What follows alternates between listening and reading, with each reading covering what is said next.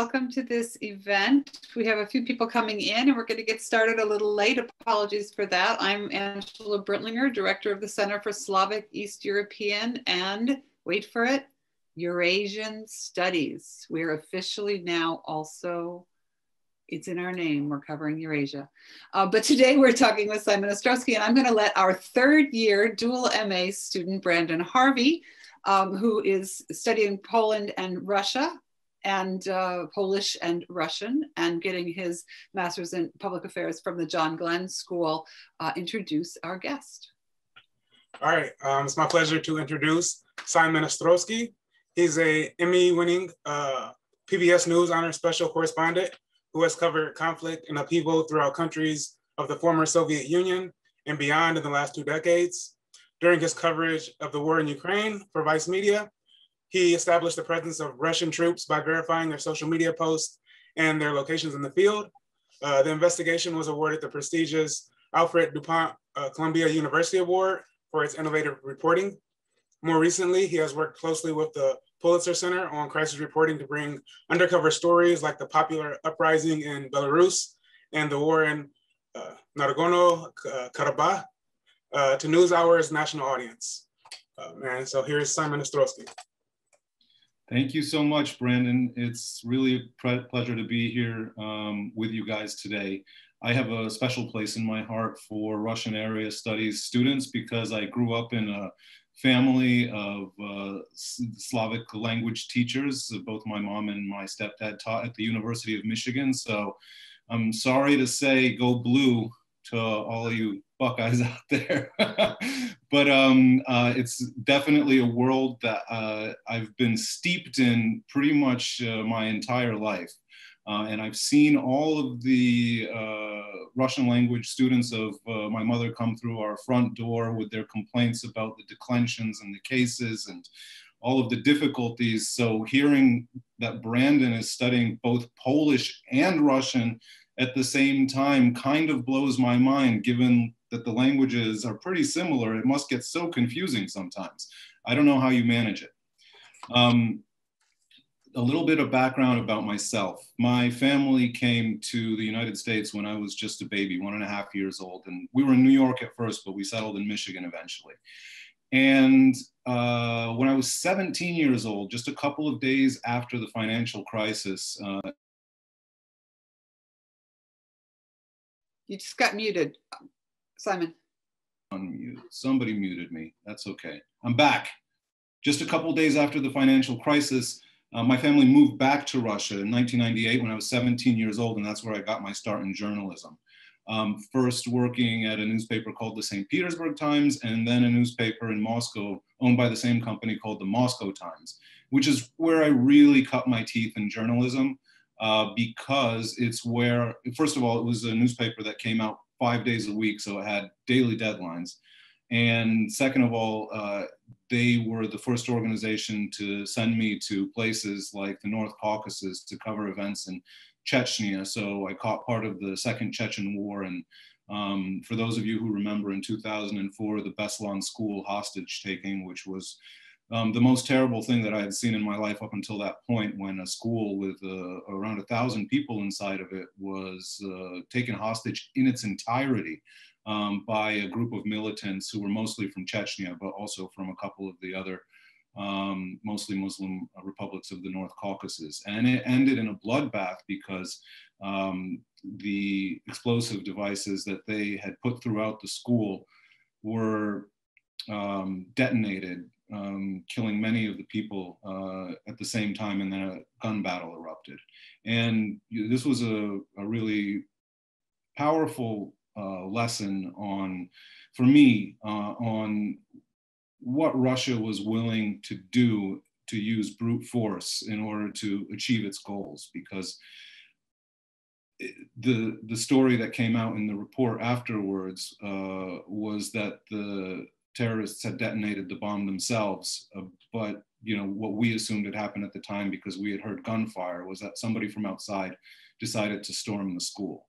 And this was after a couple of other incidents that had happened in Moscow that I had covered that sort of ended up in similar bloodbaths with Nordost theater siege, where hundreds of people were taken hostage in a theater in Moscow, and the Russians decided that the best way to free them would be to put everybody to sleep with poison gas, which killed many of the hostages themselves.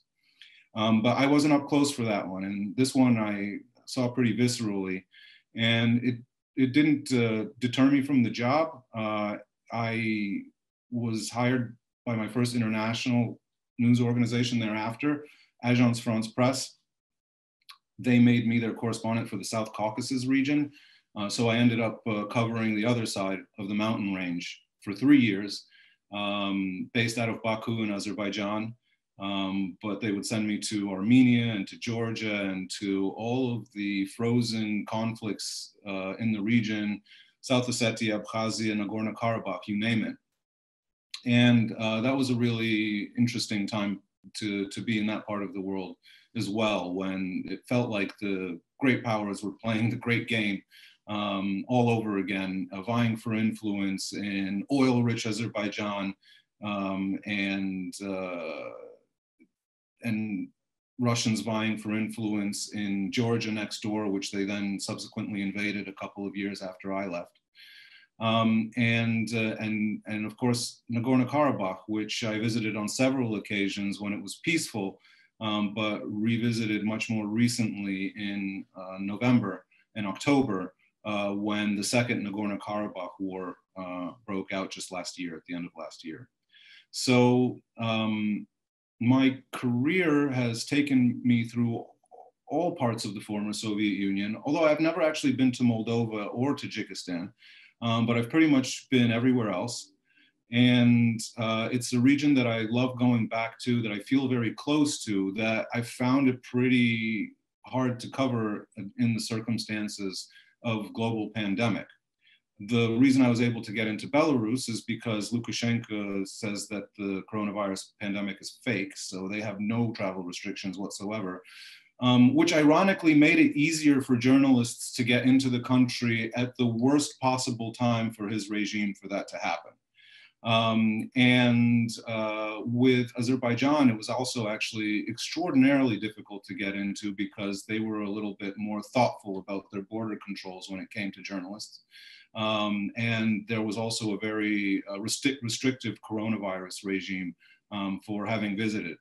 But luckily, I was able to get into Nagorno Karabakh, which is an area of Azerbaijan that's internationally recognized as part of the territory of Azerbaijan, but until a few months ago was mostly controlled by ethnic Armenians.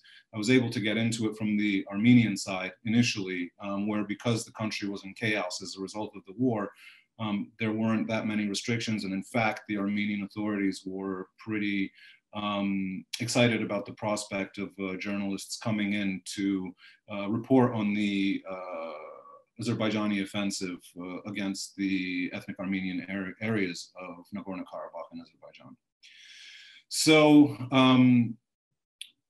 even though I've spent a lot of time indoors in between these reporting trips, I've had the ability to do some coverage outside of the country. International travel has been pretty surreal, but it feels nice to be able to get out once in a while and to having a good enough excuse to do so. Obviously, I haven't been taking any vacations, but the public interest value of being able to cover these undercovered events, I think, is high enough to justify that travel. And I'm very fortunate to be working for an outlet like PBS NewsHour, which has a mandate to cover stories in the public interest, unlike channels like CNN or Fox or MSNBC, which are trying to give you the stories that are going to have the best ratings because that's how you make the most money possible, which is of course a simplification of the situation. But you know, that's definitely one of the main reasons that they cover the stories that they choose to cover. And occasionally, of course, they do really important stories that are undercovered as well. At NewsHour and on PBS more generally, you know, we see it as our mission to go to places that others won't go. Because it's not going to get the viewership and it's not going to get the ratings. But we are funded through public donations from lots of different foundations. and we're funded by the viewers themselves. And therefore, there's not like this sort of direct wire that connects the popularity of a particular product to the viewership, much in the way that social media functions. And that allows us to do the kind of stories that we do in places that are remote and hard to pronounce, like Nagorno Karabakh. I actually really love the words Nagorno Karabakh because they really describe in and of themselves the conundrum that that region has found itself in for so many decades and so many generations. It's two words that are composed of three roots from three different languages. Nagorno is obviously Russian, it means mountainous. Karabakh is both Turkish and Persian in origin. Kara means black and Bakh means garden. So the translation of the name means the mountainous black garden. But it tells you exactly who the powers are that have been vying for control of that region over the centuries. And it's been part of Persia, it's been part of Russia for sure, and Turkish armies have definitely swept through there as well. Azerbaijanis themselves speak a Turkic language too. So that could be the origin of the Turkic part of the name. Anyhow, it's a really interesting place, and because it's so undercovered, I feel like a lot of people don't understand the implications of what has happened there, especially because it was a frozen conflict for so long, where people thought that the status quo, which was one in which the Armenians control all of the territory in question, was one that was never going to change. The status quo has changed. Armenians not only lost 30% of the territory of Nagorno-Karabakh itself, but here's something that a lot of people don't know about the conflict. For a long time, Armenia controlled 7 Azerbaijani regions that surround Nagorno-Karabakh, and they used it primarily as a buffer zone to separate themselves from the Azerbaijani military. And that meant that the ethnic Azerbaijani towns that were within that buffer zone were depopulated during the First War, and that Armenians ended up in control of a lot of territory that they weren't actually using. And this was a very painful reality that stoked Azerbaijani discontent for decades. Even by the time that I had got there in 2004, and I was living in Baku, there were something like 750,000 refugees living in refugee towns, camps, and villages set up for them in other parts of Azerbaijan still controlled by the central government. And it was also a major propaganda tool of the regime. There was always a convenient enemy, the Armenians, to blame Azerbaijan's problem on, and to also rationalize the dictatorship that exists there.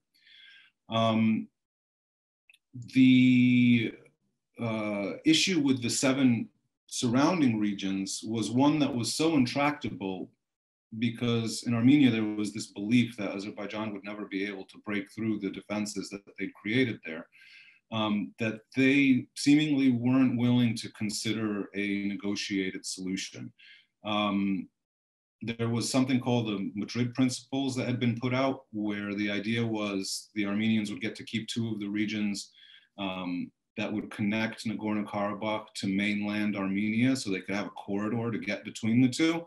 And then the other remaining 5 regions around it would go to Azerbaijan. And it's allegedly, they got pretty close to signing papers on this, but every time that they got close to a negotiated resolution, Armenian public opinion would make it impossible for Armenian leaders to actually sign up for it because it threatened their electoral results. People would look at it and say, we fought and died for these territories. Why should we give them back to Azerbaijan, to our enemy, when they won't be able to return it through their own means anyway? Meanwhile, Azerbaijan was using its oil resources in the Caspian Sea to purchase all kinds of sophisticated weaponry, including drones, which turned out to be critical and really shifted the balance of power in the Caucasus and turn the tide of this war. I think we're all used to the idea that drones are a weapon of war, but just around 30 years ago, when the first Nagorno Karabakh conflict happened, the war between Armenia and Azerbaijan was little different, used technology that wasn't that different from how the war was fought during World War II. And this time around, not only did they have drones, but they had swarms of miniature drones, which are called loitering munitions, which will hang around in the sky looking for a target. And when they see one, they'll dive bomb on the target and hit it like a kamikaze. And that's even a shift to how war has been waged with drones by America, which sort of relies on these really large ones, which are usually used for their range. They can carry missiles. Sometimes they're just used for targeting. They identify the target, a missile launches either from the ground or from the drone itself. These drones were much smaller, harder to detect, harder to shoot down, and the drones themselves were the missiles, and they terrified anybody who was on the ground. And I can attest to that myself because I experienced that terror when I was in Stepanakert in October, and you would hear this eerie buzz of the drone circling overhead, sounding kind of like a lawnmower in the sky. And as soon as you heard that sound, you stopped whatever you were doing. In my case, shooting an interview. But if you're a soldier, it's aiming your weapon or trying to counter the enemy, and you'd hide yourself away. And this psychological effect, even if you weren't the target of the drone, it was so profound that it really, I think, played a massive role in the war. And these drones were provided to Azerbaijan by countries like Turkey, a major ally, but also, surprisingly to many, Israel sold a lot of these drones to Azerbaijan. And the reason for that is that the European Union and the United States have something like an embargo on the warring parties in the Karabakh conflict. And so weren't offering that technology to them. Turkey and Israel saw a market opportunity there.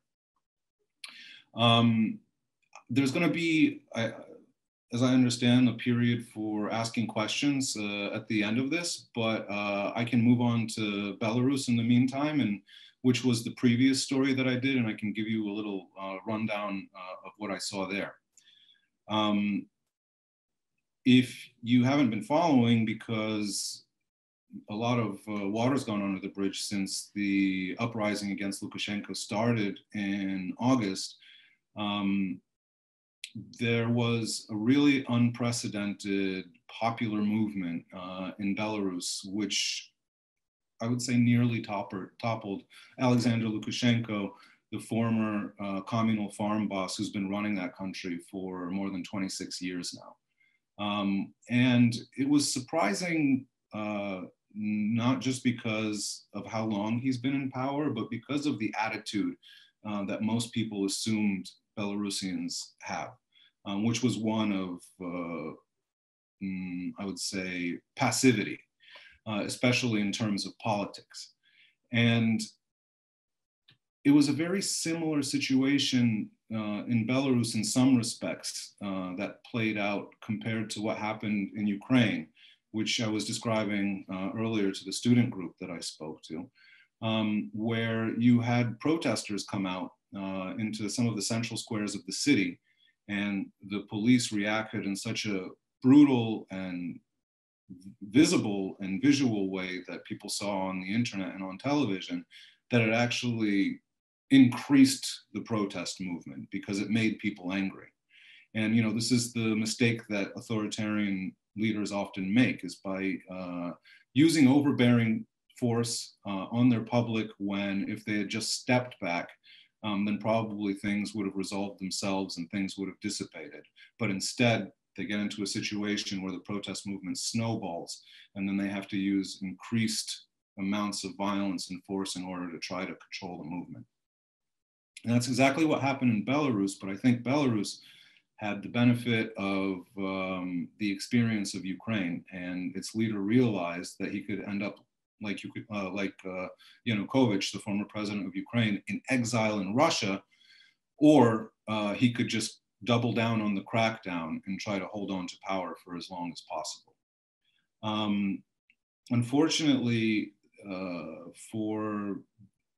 well, first of all, I should probably say that what sparked this entire movement was an election in August, which was believed by many people in Belarus to be entirely unfair.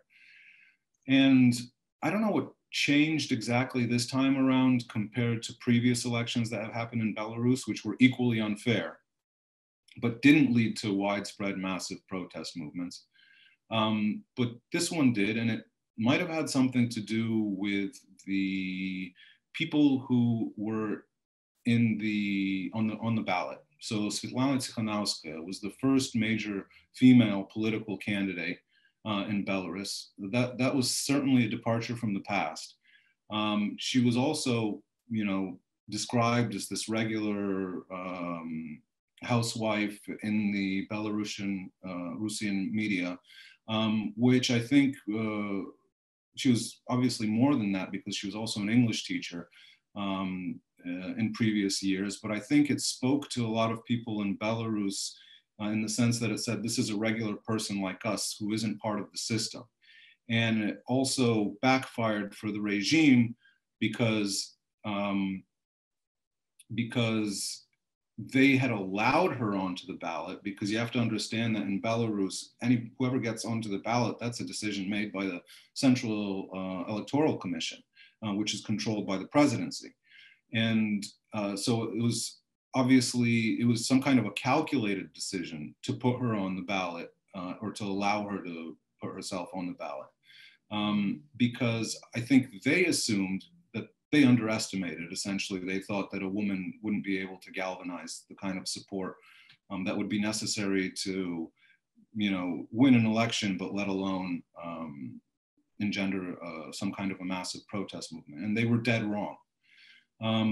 But what they weren't dead wrong about was that doubling down on the crackdown could have an effect and sort of just make the protest movement lead nowhere. And people continue to protest in Belarus even today, and they continue to be arrested in large numbers.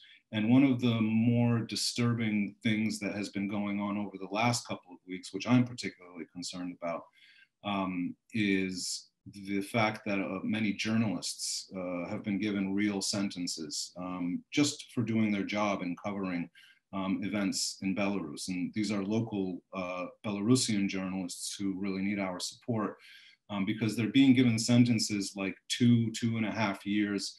In fact, one of the journalists, she works for an outlet called Tut BY, which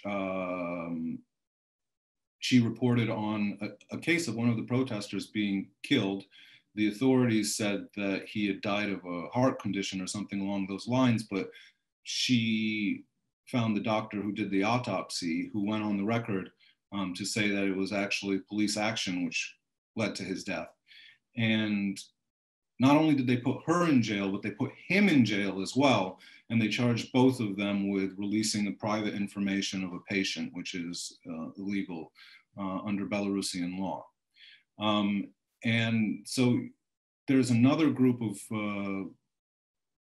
people from the journalist sphere. It's called the Press Club Belarus, which often invites journalists. I've been invited in the past there to speak on their platform and to talk about their work. And the purpose of it is to connect journalists from the outside world to journalists inside Belarus so that we can, share experiences and learn from each other.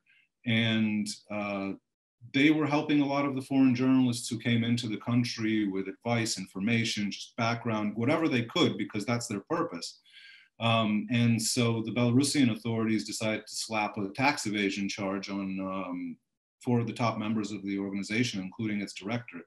And they're in jail now. They've been in jail since November or December, and they're still awaiting trial. So their fate is really up in the air at the moment. And members, other lower down members of the Belarus, the Press Club Belarus continue to function, they continue to operate, but they've all had to flee to neighboring countries like Ukraine and Poland. So, you know, I really wish that there was more of a focus on their plight and on the situation in Belarus in general, which continues. And I'm glad that we were able to get funding from the Pulitzer Center on crisis reporting, which funds a lot of my work and makes it possible for me to travel to some of these undercovered places in collaboration with NewsHour, so we could do the stories that we did do back in September of last year. I really think that it's time to go back, but I think it's going to be a lot more difficult to get into the country, because I think that the Belarusian authorities have learned from the experience back in October that lots of journalists were slipping in undetected and bringing reports out from there. And, you know, even while I was there, they had essentially declared open season on all sorts of journalists, not the local ones. And we really felt hunted because journalists were being grabbed out of their hotel rooms and were being deported, you know, if they were from foreign countries. If they were from neighboring Russia, then they were put on buses and driven across the border and dumped unceremoniously over there. But you know, we really felt that the authorities were after us. And I remember leaving and just breathing this sigh of relief after having been there for 2 weeks with this kind of constant fear and looking over your shoulder and wondering whether the person renting you the apartment is informing to the authorities, and trying to make arrangements where we'd live in apartments without registering our passports at the address. I actually would register my passport in one hotel, but live in an apartment somewhere else so that it wouldn't be as easy to find me. And doing things like that, it gets really hard to plan your stories, plan your interviews, plan where you're going to be spending the night when you have to jump through all kinds of hoops just to stay safe. So that was my experience in Belarus. And I think Ukraine is probably a longer conversation that we can have. Eileen, is there anything, Angela, sorry, is there anything that you wanted to add at this point that maybe I haven't spoken about that you would like to hear more about? Well, so this is so useful and so interesting to think about, and comparing the places where you have been, you know, listening to you talk about your hotel fears in Belarus, I can compare to one of our faculty members who was doing his work and was at the Maidan Plaza in a hotel watching on the 10th story and not at all afraid for his life in Ukraine. So it just makes it's a really interesting moment when Belarus has come to the world stage. Nobody has been paying attention to Belarus for many years. And now all of a sudden it's fantastic that this reporting is happening, and it's terrifying what's going on. Because we have a kind of a short time frame, I was thinking maybe we would open it up to Q&A if you're okay with that. Absolutely, yeah. We have, I think, because this is a webinar, I think the best thing is we have about 30 people here. If they could write something in the Q&A, we'll be able to read it out and Simon can answer it. While we're waiting, I was going to comment about Crimea. You were talking with our students about your experience in reporting in Crimea. My problem when I was in Russia after Crimea was the ways in which our Russian friends split. You know, we as Americans believe strongly that international borders have meaning, and many of my Russian friends would say, "Of course, I'm a Krymnashist." So the term, when Joe was asking about the use of Nazi terminology, fascist terminology, of course, this word Krym nash, Crimea is ours, emerged. And then the term Krymnashist, he's somebody who believes that Crimea is ours, which rhymes with fascist. And my Russian friends would say, of course, Crimea is ours, many of my Russian friends. And there was a big sort of conflict at even academic, you know, literary conferences as to who do you talk to now? How do you talk about things, given what you feel has been happening in Crimea? It's interesting.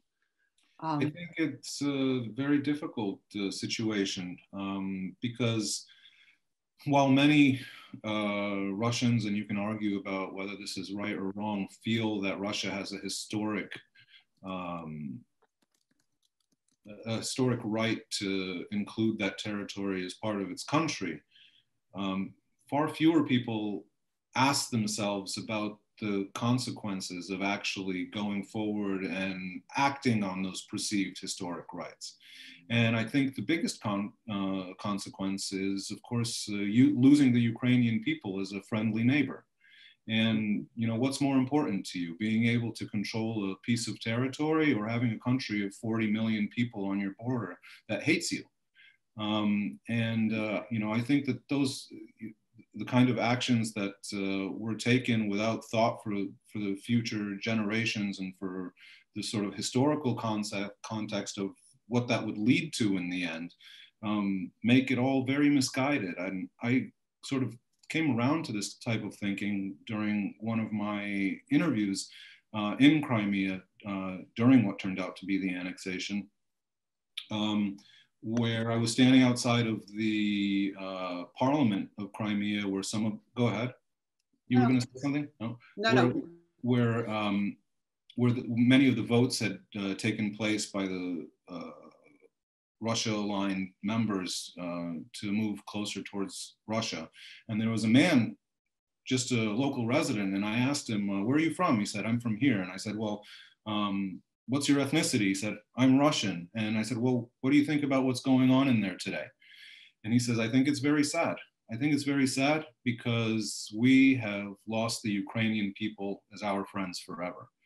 And that is a very sad thing, actually. And I think, as painful as not having control of Crimea might have been for a lot of Russians, that simple fact should be a lot more painful. Because you can't expect to act on your own perceived historical rights without how that's going to affect the other side of the equation. And I think it was unreasonable to expect that Ukrainians saw things the same way. Well, and it's interesting too, I want to go to the question in the Q&A, but it's interesting to think too about, it's not just two sides in Crimea.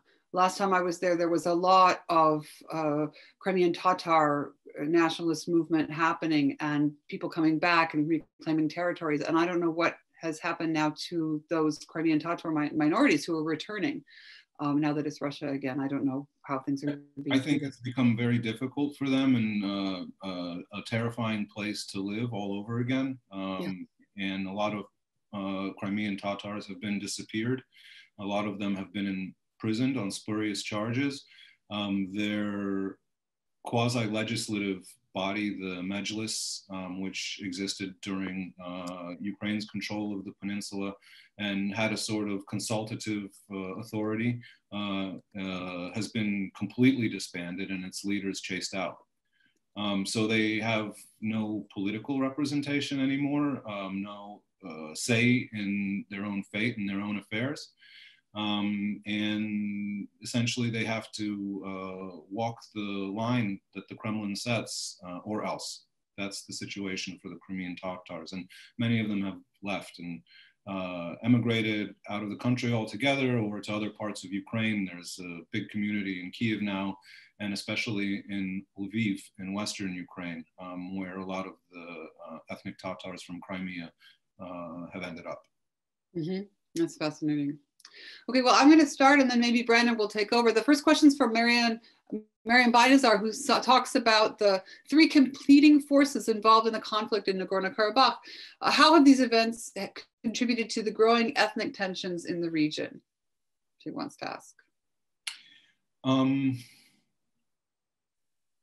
I think they have contributed in a sort of unpredictable, maybe counterintuitive way in a sense. Remember when I was talking about Karabakh, we talked about these 7 surrounding regions around Nagorno Karabakh, which were originally primarily populated by Azerbaijanis before the First War. And those people were chased out. And that caused a massive grievance among Azerbaijanis, which they nurtured for years and years and years. Until they counterattacked and won all of that territory back, but also roughly a third of the territory of Nagorno Karabakh itself, which had been populated almost exclusively by Armenians. And in the Soviet period primarily by Armenians.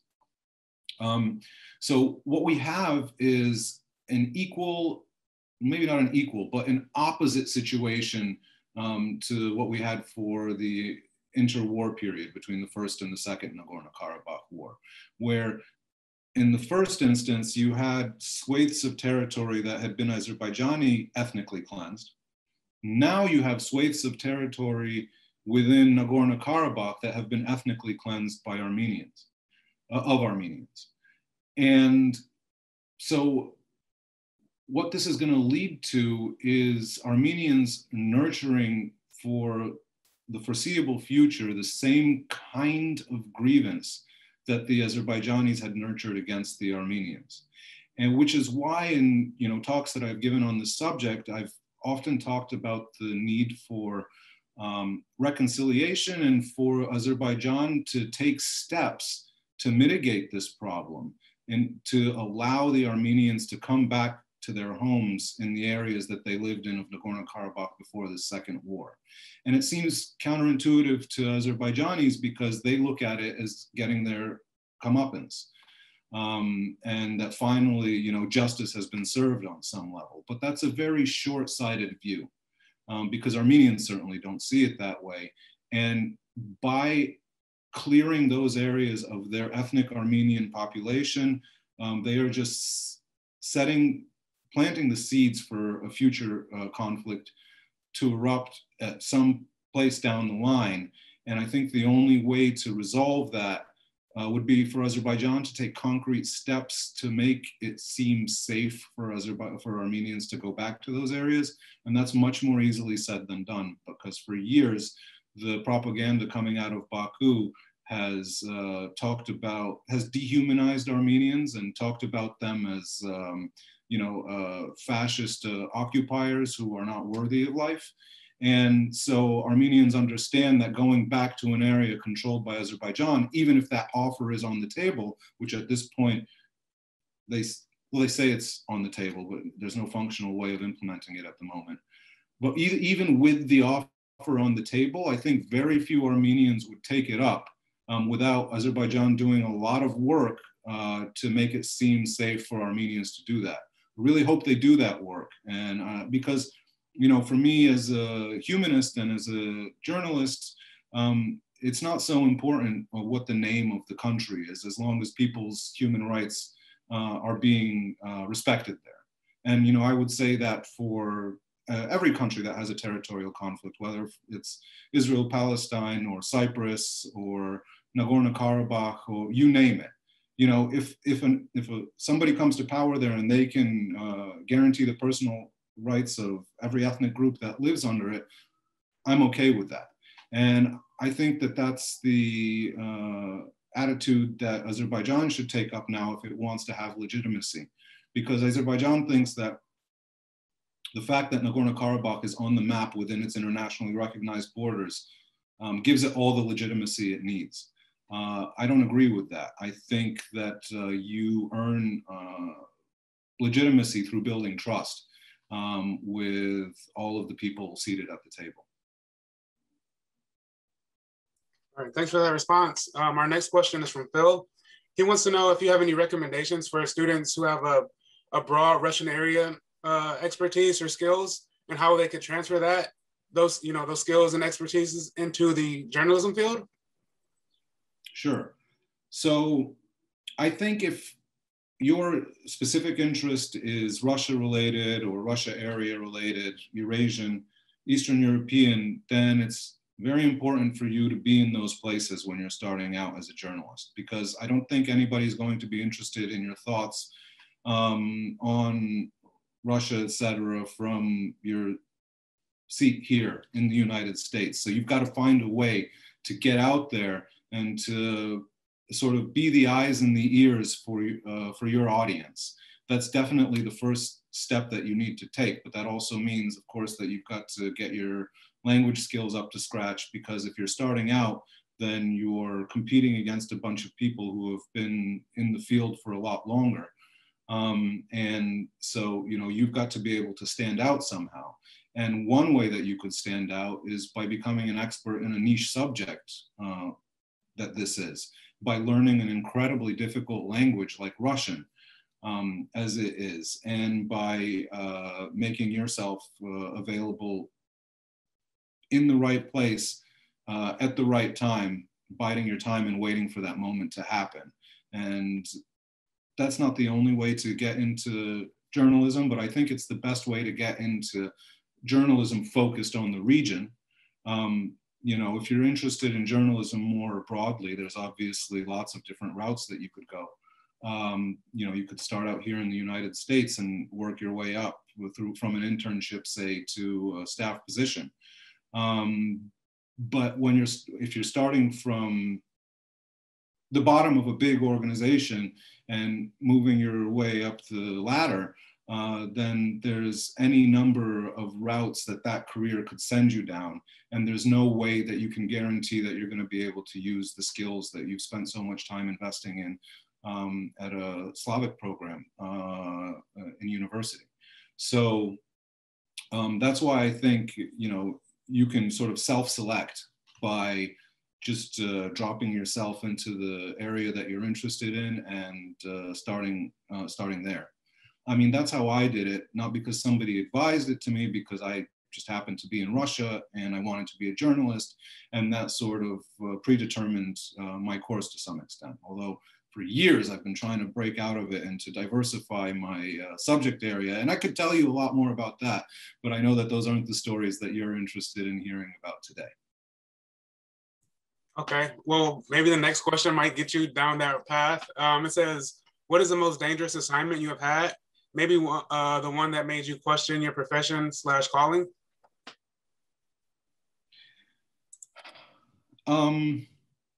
It's hard to say what your most dangerous assignment is, because you never know how close to things going totally wrong you are. You know, if a shell lands 100 yards away from you and you come away unscratched, you were maybe within an inch of your life, but you didn't know it.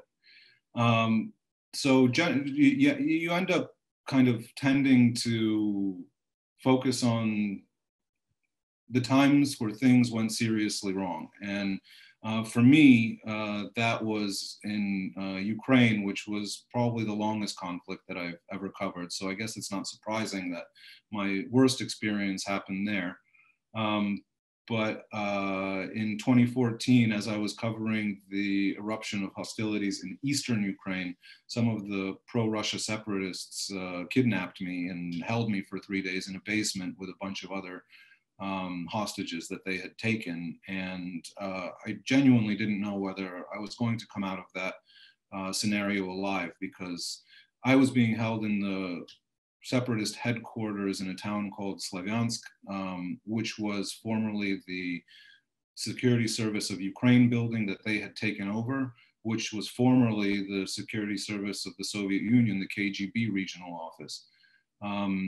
And so they had a prison downstairs, which me and the others were kept in. And the day before I'd been there interviewing, and they displayed a body in front of the building. So I knew that they were prepared to kill, and I was in their hands. And so, of course, the uncertainty of not knowing whether you would get through something was the worst part of it. But, you know, the beatings didn't help as well. Right. I was interested in the drones that you were talking about. So when they had some type of explosive devices attached to them, or how would they, okay.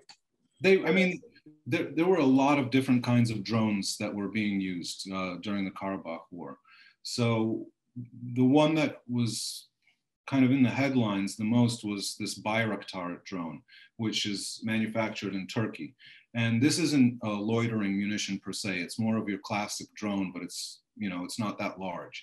And you can actually put rockets under its wings, and it finds a target, and then it fires the rocket at the target. So that's your kind of classic drone scenario. But they were also using these Israeli drones, the name of which escapes me at the moment, where the munition itself was packed into the body of the drone. And the drones were much smaller even than the Bayraktar Turkish drone. And so you could launch these. And the reason they were so dangerous is because you could barely perceive them. They were nearly impossible to shoot down with anti-aircraft missiles. And even if they were easy to shoot down with anti-aircraft missiles, they were so much cheaper than even one missile that the Azerbaijanis they didn't spare them. They used just hundreds of them, maybe thousands.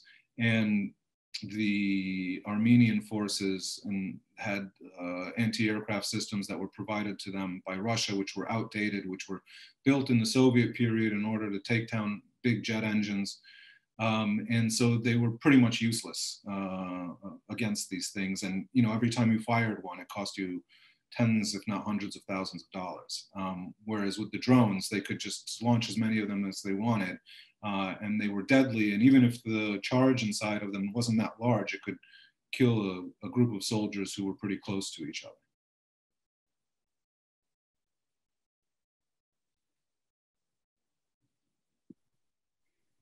Do we have any more questions among the audience?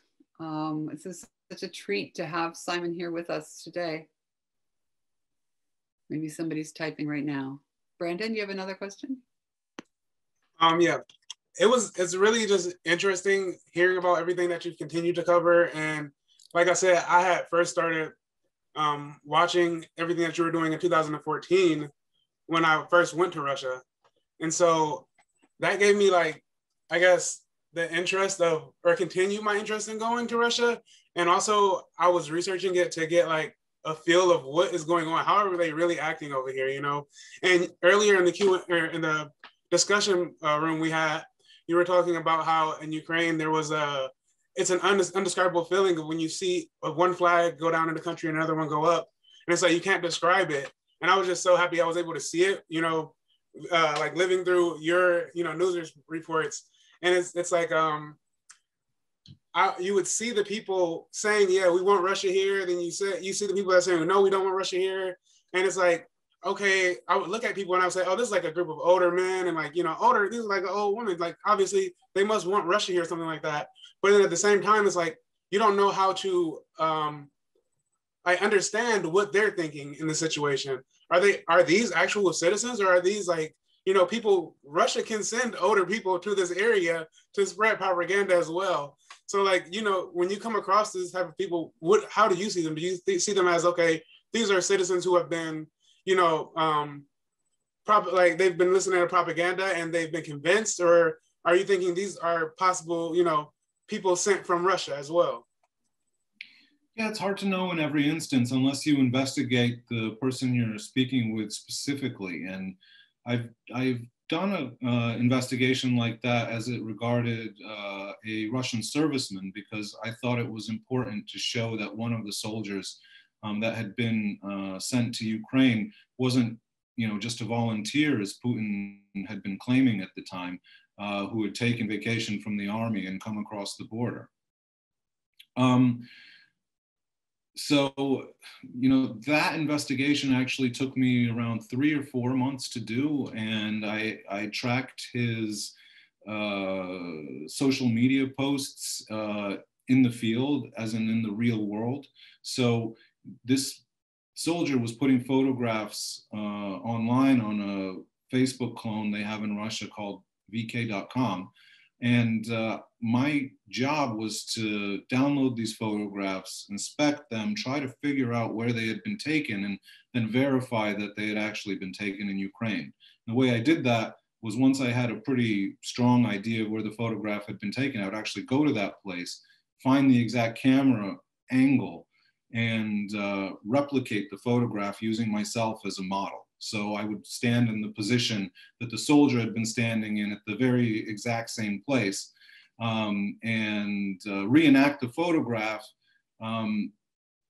primarily as a way of illustrating to my viewer that I had done the legwork, and that this wasn't just, you know, something that I was guessing, but I actually knew to be sure 100%. But I also needed to be sure 100% that he was an active service military member. And so I went to Russia to track him down thousands of miles from the Ukrainian border, where he originated from, in a region called Buryatia. And we had photographs there that we reenacted, and he had taken plenty of photographs of himself at his military base, both before he went to Ukraine and after he went to Ukraine wearing uniform. So there was no way that you could argue that this was a person who was a veteran and had decided to go of his own accord. He was in the Russian military before he went to Ukraine. Then we had pictures of him while he was in Ukraine wearing military garb without any identifying markings, but not a standard Russian uniform. And then we had photographs of him that he had taken himself in Russia wearing the standard Russian uniform again. And through, you know, a meticulous process like that, you can answer the kind of question that you're asking about a person. But if you don't, then you're making assumptions. And I'm glad that I had the opportunity to do that investigation, because it makes it much easier for me as a journalist to talk about the subject. Because I know now, beyond the shadow of a doubt, that Russia was officially involved with its own military in Ukraine. That makes it much easier to describe the situation and talk about who's responsible and what the ramifications are. All right, thanks for that.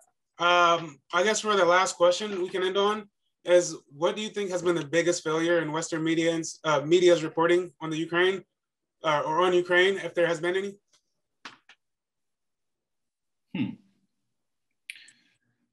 That's a tough one. I think, you know, the narrative around Ukraine has really shifted during the Trump presidency in an unfortunate way, where Ukraine was pulled into national American politics in a way that it hadn't been before. You know, in previous years, at least as regards Ukraine, you know, other countries to a lesser extent, but politics ended at the border.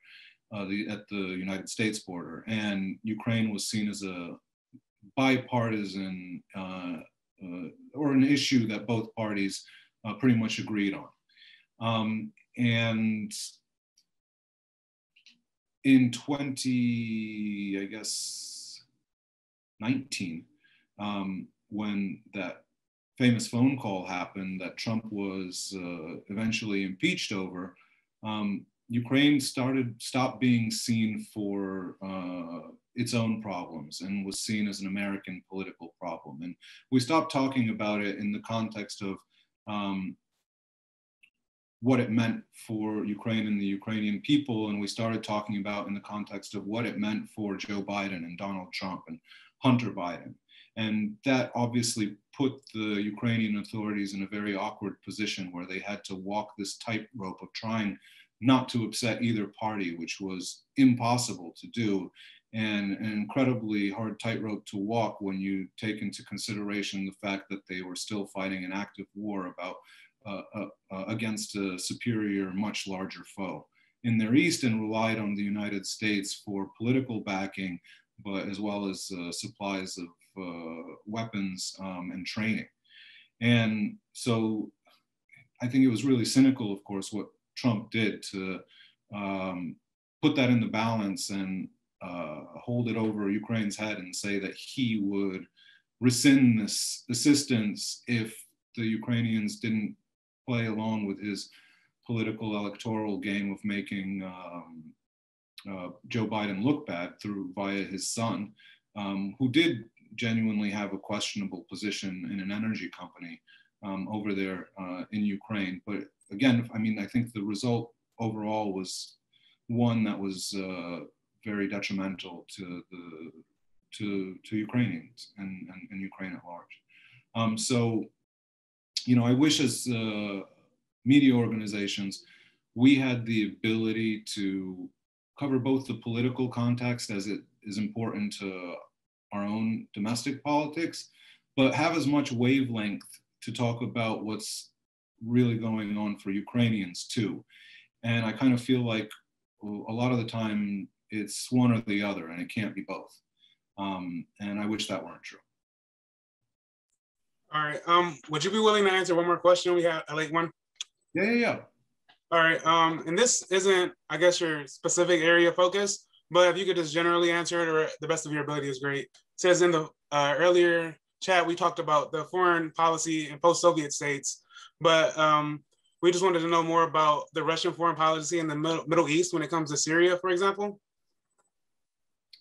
You know, I can't say I'm an expert because I have traveled to Syria, and I think the last time I was there was in 2013, sort of in the early stages of the war. I went to the northern part that was controlled by Kurds, and Russia actually wasn't involved in Syria at that time. I think they sent troops there in 2015, as far as I can remember.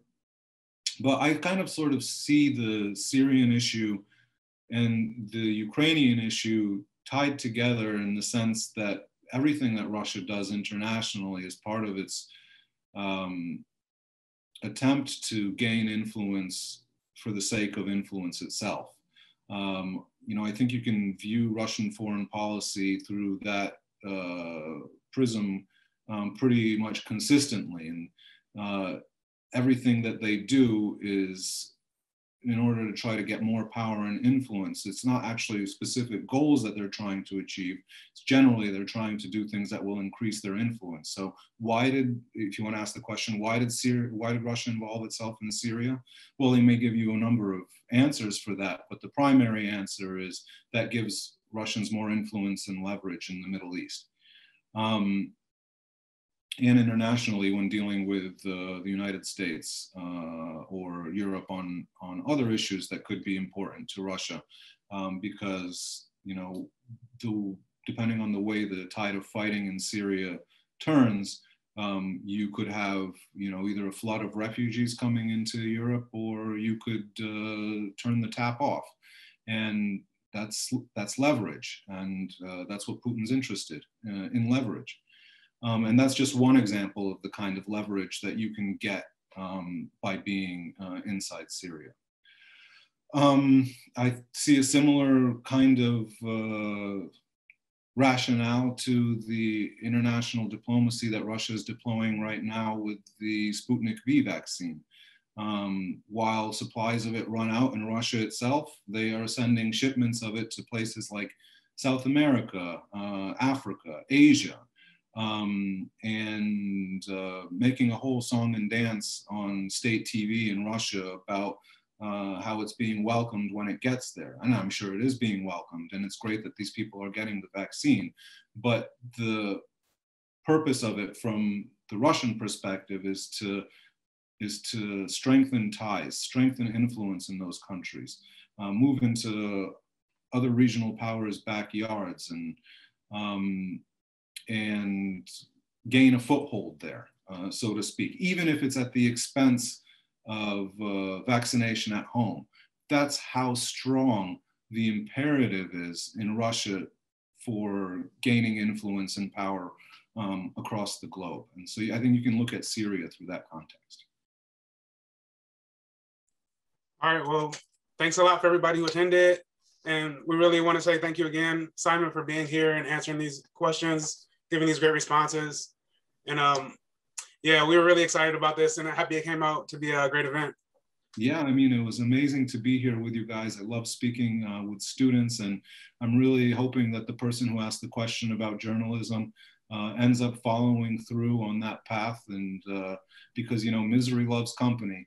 And but feel free, any one of you, to get in touch with me in the future if you have any follow-up questions, or if there's something that I could be helpful to you on. My email is simon.ostrovsky@gmail.com. So it's pretty easy to remember. You know, shoot me an email, and I would really appreciate the opportunity to speak to all of you. Well, thank you again. We can't tell you how pleased we are with this event and how much we would love you to come and visit us in Columbus, Ohio, where we would buy you not just a cup of coffee, but, you know, perhaps lunch. That'd be great. So, thanks again. Once this pandemic is over, let's do it. Hey, and don't forget about the bus rides. We can show you OSU, you know. Forget about Michigan. That's right. That's right. Done with, forgotten. Thank you. Well, thank you again.